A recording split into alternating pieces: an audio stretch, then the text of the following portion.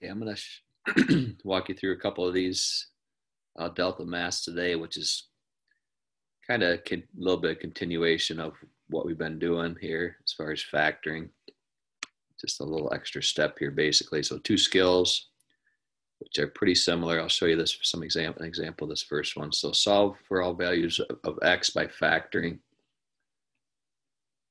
So let's see if we can draw on here. Okay, so the main difference is you need to get this equal to 0 first. In order to factor this out, I can't just factor this here. I need to move all this stuff over here too.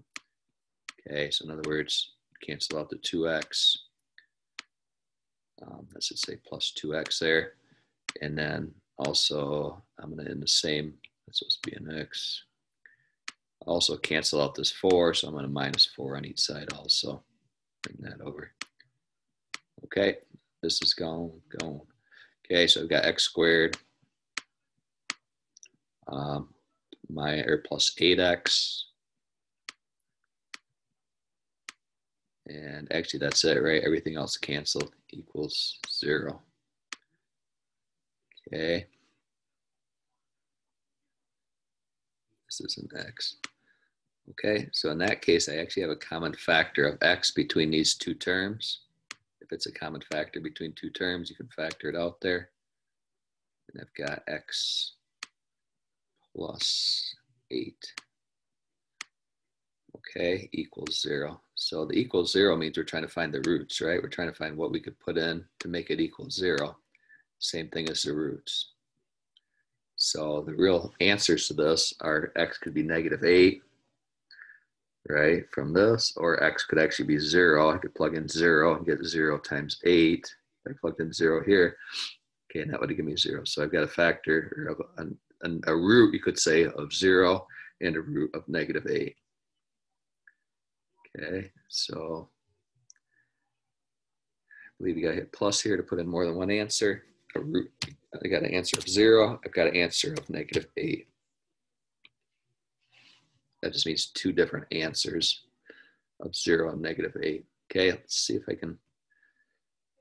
Yeah.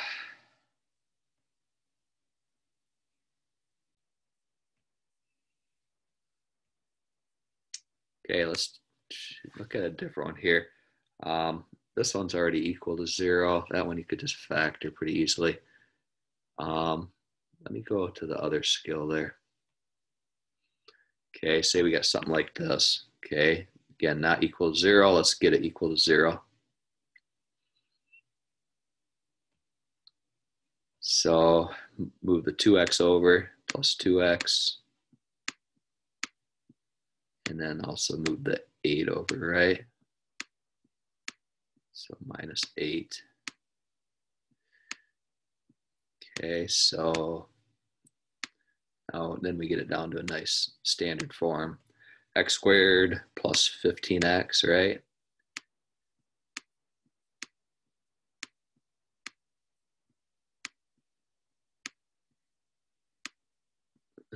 Plus 50, okay, equals 0, right? Everything on the right side canceled out. So the equals 0 just means, hey, I'm looking for the roots. What multiplies to 50 adds to 15? 5 and 10, right? So the factoring is x plus 5, x plus 10.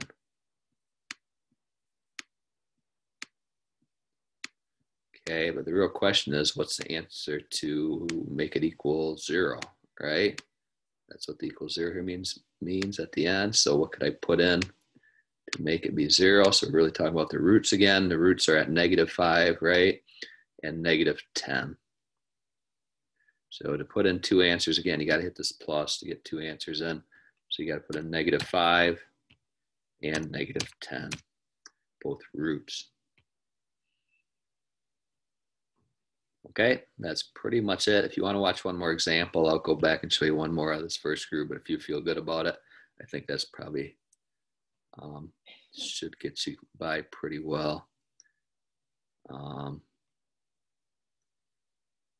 Do one more out of this first group just in case you want to see one. Yeah, let's do this one. clear that out. Okay, so this one, the only step to get equal to 0 is I got to add x, right? Which actually cancels that out on both sides. So I've got x squared minus 100 equals 0. So you got to recognize what's going on here. How can I factor x squared minus 100? There's no common factor like that first one, but this is actually a difference of two squares. So this is this situation, right? X plus 10, x minus 10.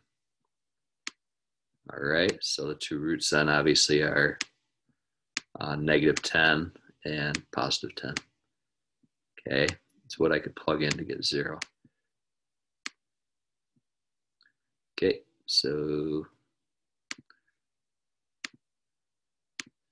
negative 10 and positive 10. Okay, get a hold of me if you still have questions on that. It's due Friday at midnight, so you got a little bit of time, but you know, you also have your quiz you got to get done here. So if you have trouble, reach out to me. All righty.